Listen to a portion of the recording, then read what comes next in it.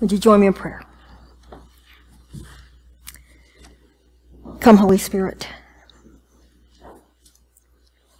Help us to truly make Jesus Christ our cornerstone, the foundation of our life. And help us now as we study his word to hear what he said so long ago and what he says to us today. Help me to speak the truth faithfully and help us to hear.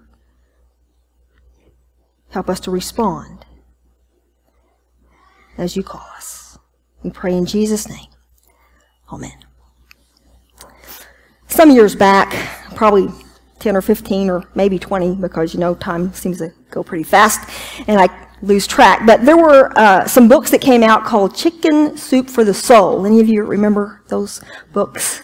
Yeah, they were uplifting books because what they were stories that people wrote in and shared, and the editors would put them together, and so they were all positive, uplifting, inspiring stories that were collected in a book, and then you could read them and feel good every day. And so I wanted to share with you a story from one of the Chicken Soup for the Soul books this morning. And the author of this particular story is Donna Wick, and she is the founder of the Center for Positive Change in Houston. And this is the story that Donna wrote, and I wanted to share with you today. So these are Donna's words. The day was Thankful Thursday. Thursday has become our day to go out into the world and make a positive contribution.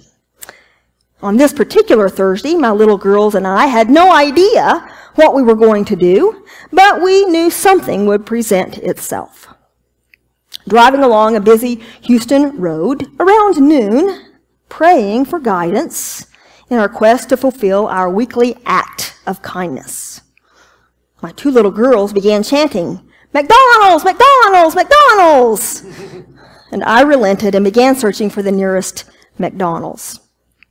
Suddenly I realized that almost every intersection I passed was occupied by a panhandler. And then it hit me. If my two little girls were hungry, then these panhandlers must be hungry too. Perfect. Our act of kindness had presented itself. We would buy lunch for the panhandlers. So after finding McDonald's and ordering 2 Happy Meals for my girls, I ordered an additional 15 lunches, and we set out to deliver them. It was exhilarating. We would pull alongside a panhandler, make a contribution, and tell him or her that we hope things got better. Then we'd say, "Oh, by the way, here's lunch." And then we would speed off to the next intersection. It was the best way to give because we did not have time to introduce ourselves or explain what we were doing, and there was no time for them to say anything back to us. At our last stop, there was a woman standing there asking for change. We handed her our final contribution and lunch bag and immediately made a U-turn to head back in the opposite direction toward home. However, the light caught us again, and we were stopped at the same intersection where this woman stood. I was embarrassed and did not know quite how to behave. I did not want her to feel obligated to say or do anything. But she made her way to our car, and so I put the window down just as she started to speak. "No one has ever done anything like this for me before," she said in amazement. And I replied, "Well, I'm glad that we were the first." Feeling uneasy and wanting to move the conversation along, I asked, "So, when do you think you'll eat your lunch?" She just looked at me with those huge brown eyes and said, "Oh, honey, I'm not going to eat this lunch. You see, I have a little girl of my own at home, and she just loves McDonald's. But I can never buy it for her because I just don't have the money. But you know what? Tonight, she is going to have McDonald's." Donna Wick ends her story with these words. "So many times I questioned whether our acts of kindness were too small or insignificant to really affect change. Yet in that moment, I recognized the truth of Mother Teresa's words. We cannot do great things, only small things with great love." Like many of us, Donna Wick wanted to do something to help others, but she did not really want to get involved with them. It was much easier to give away her lunches when she could just drive away. But when Donna had to look into the eyes of one she had helped and hear something of that person's story, the woman she had helped was no longer just some beggar alongside the road. She was a real person, a mother who loved her daughter. Jesus was born so that he could share in our human life. He did not just send salvation down from heaven. The Son of God became one of us in order to bring salvation to us himself. Jesus came into our world to share our pain and our struggle. He came to get involved. And I believe that Jesus calls us to do the same, to get involved in the mission that he began. In our scripture passage for today, once again, Jesus calls us to turn away from the ways of the world and to join him by getting involved with those in need. Our scripture passage for today is found in Luke chapter 14, verses 1 through 24, if you'd like to follow along in your Bible or in a pew Bible, or the words will be on the screen.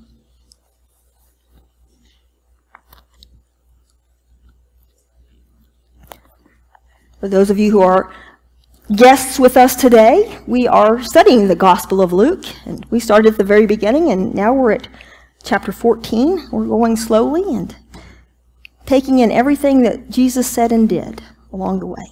So today in Luke 14, verses 1 through 24, and this is a long passage, but it all goes together as one story, and so we're going to read all of it.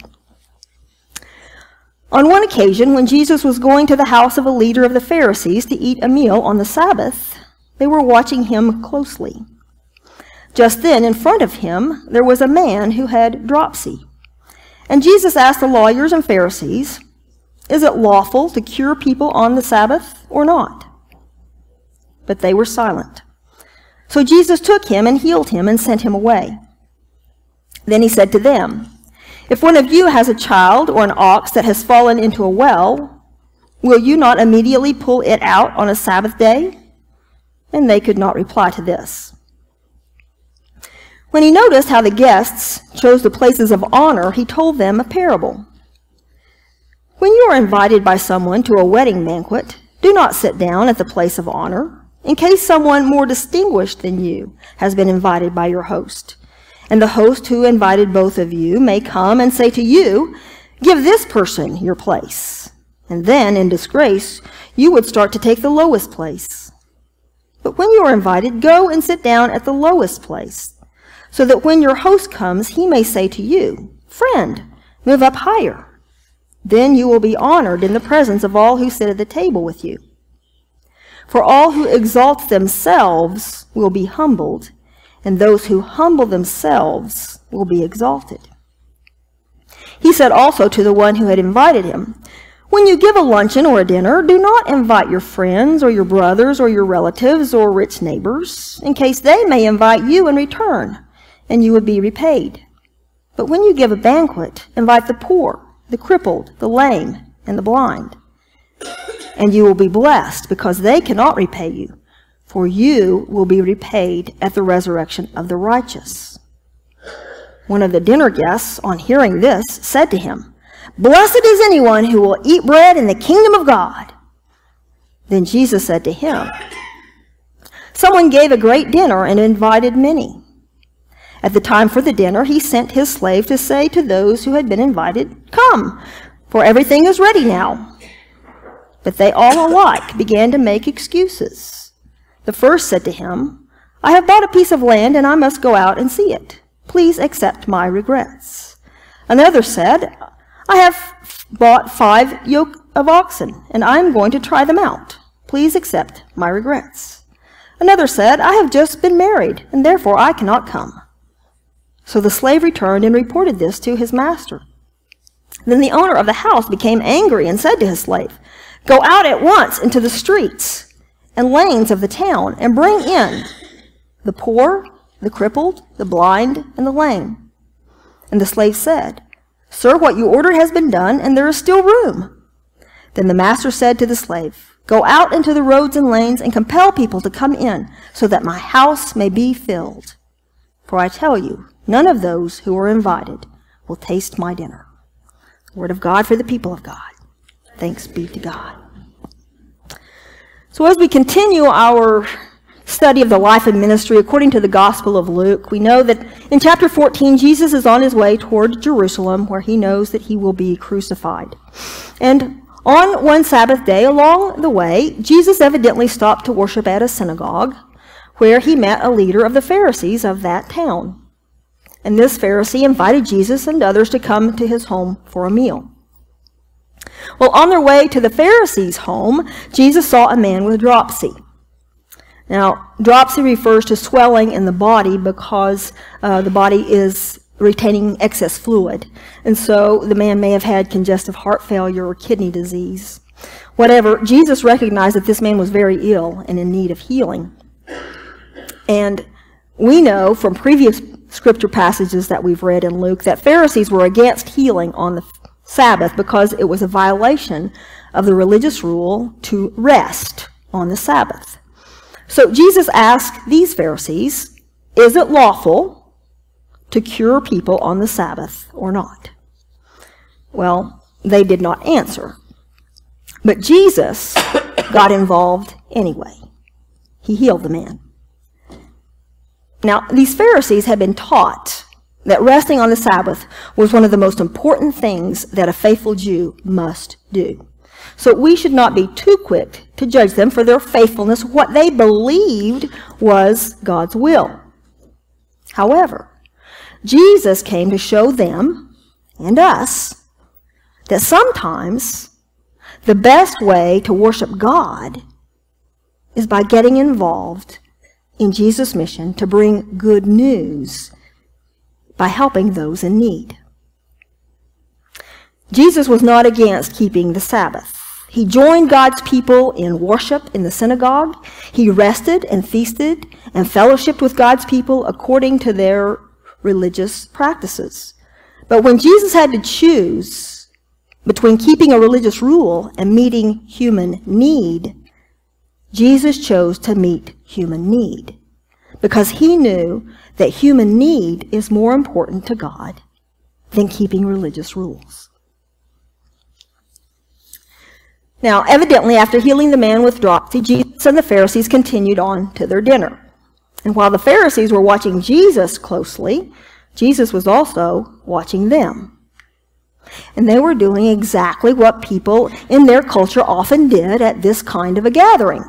Each one was trying to get the best seat at the table. You see, where a person sat at the table at these dinners was a sign of how important that person was. Social status and position or honor in society were very important to people. Perhaps in a similar way that many of us today are very concerned with what people think of us. For us, being popular, approved, accepted, respected by certain people, that's of great value to us. And so we can probably relate to the importance of social status to these Pharisees. But Jesus told them a parable in order to teach them and us what is important in God's kingdom is not what other people think, getting to sit at the place of honor or climbing the social ladder. No, what is important in God's kingdom is humility or considering others better than ourselves. Furthermore, in God's kingdom, the host does not invite those who are his social equals or those he's trying to impress so that he can improve his social status. Instead, the host who lives in God's kingdom will get involved with those in need by inviting the poor, the crippled, the lame, and the blind. Jesus came to bring good news to the poor, to the people that society rejects. Jesus came to heal them, to bring them hope, to show them that they are important to God, and to invite them to join in God's kingdom. Those who follow Jesus will get involved with the people who the world rejects, but who Jesus loves.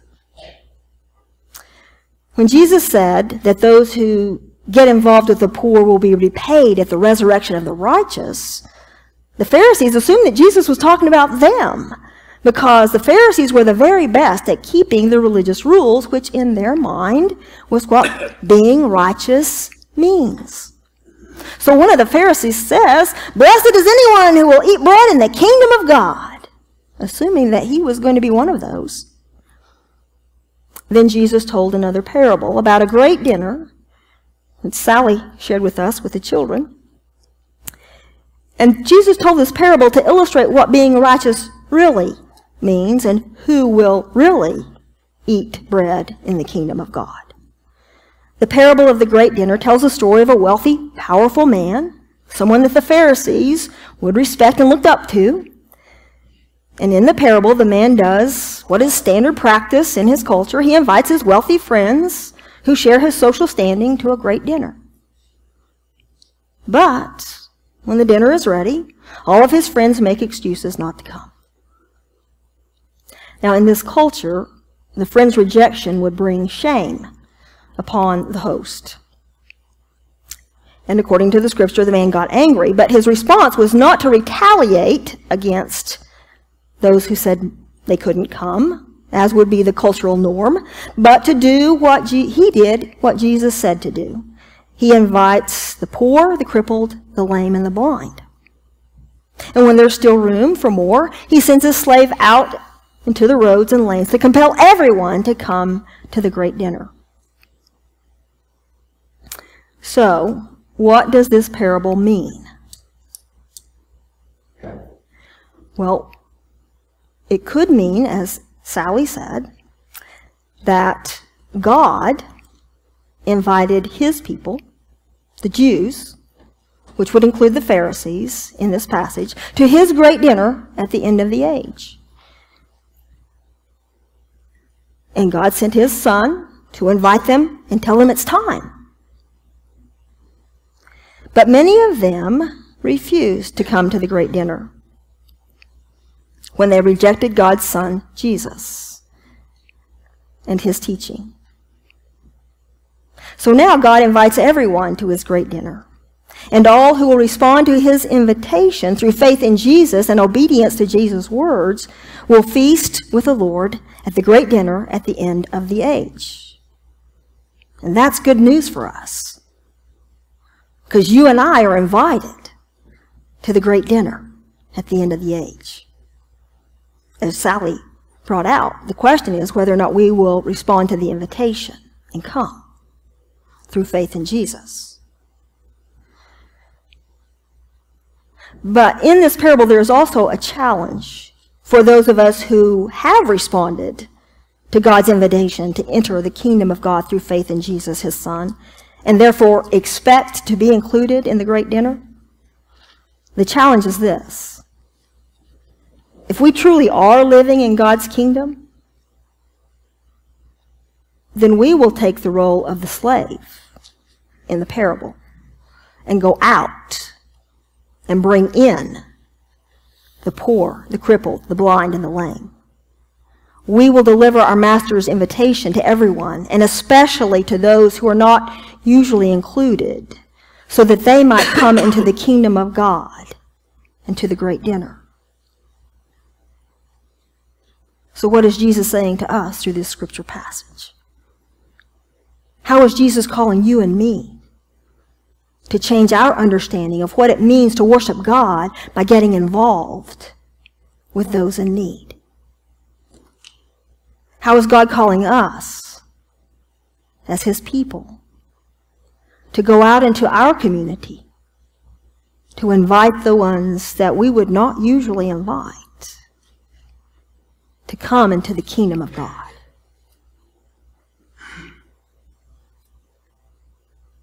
Now, I confess to you that I do not know how to do this. I don't even know where we should begin. But I am convinced, I am convicted that we must begin to pray and to act as God leads us in this area. God is calling us to proclaim the good news of Jesus' coming with our words, and to demonstrate the good news of Jesus' coming through our deeds.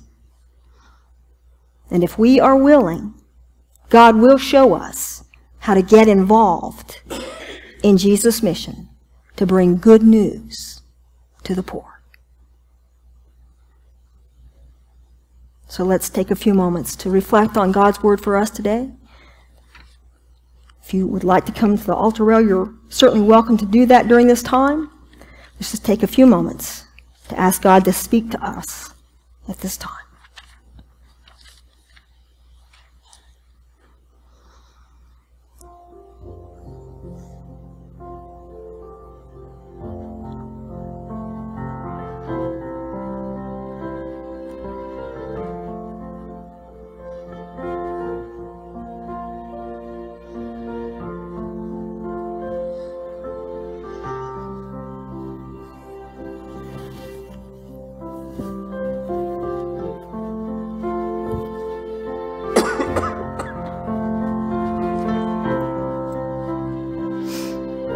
Now, as we continue in prayer, would you take your insert from your bulletin? It's on this pretty lavender-colored paper.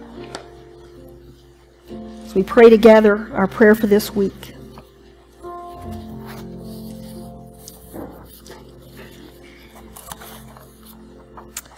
Gracious and loving God, we confess that we often fail to get involved with the poor. We would like to help them live a better life, but we honestly do not know where to begin.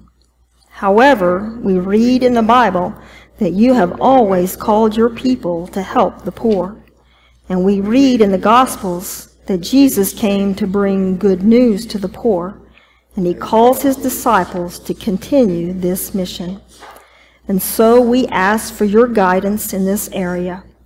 Help us to see those around us who need to hear the good news of Jesus' love for them. Then give us the words to say and the courage to say them. Show us the ones who need to experience the good news through our generosity or our service. Then use us to provide for their needs in such a way that honors you and truly helps them. By the power of your Holy Spirit, help us to dare greatly to live as Jesus' disciples and to help others become his disciples too. We pray in Jesus' name. Amen.